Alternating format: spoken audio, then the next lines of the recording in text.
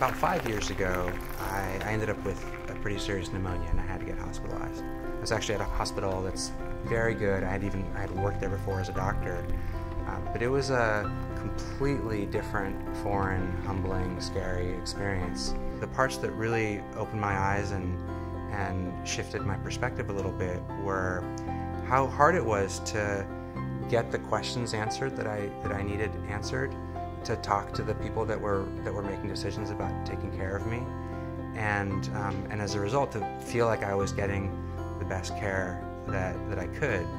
Our system is designed so much with the doctor and the hospital at the center, and it's so ingrained in all of the workflows and all of the culture that it's very difficult for us to deal with a relatively straightforward case where the patient wants to be more involved. We're just entering this era, I think, where patients are teaching doctors a lot, and that's both in terms of how to use certain tools, how to communicate in certain ways, but also how to understand things scientifically from a patient's perspective, and part of that is because patients have access to tools that they've never had before.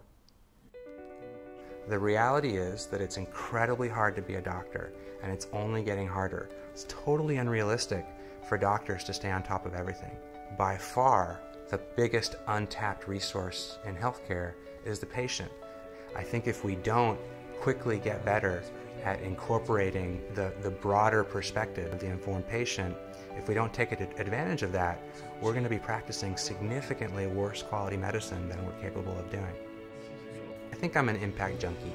I wasn't quite making as much of a difference as I thought that I could, seeing patients one-on-one. I love to be with patients, and I still get to do that. This last generation of technologies that have such a social aspect to them, I think are going to give us the opportunity to solve really hard problems. For example, the ones that impact us most in health, with both sort of the supercomputer mentality of digging through millions of documents in small numbers of seconds to find nuggets of scientific truth, but at the same time layering on top of that the ability to connect millions of people and the brain power and wisdom that they have in a matter of seconds, and have us be in a more sort of person-centered, technology-powered place, and fully take advantage of these amazing tools that can help us do our jobs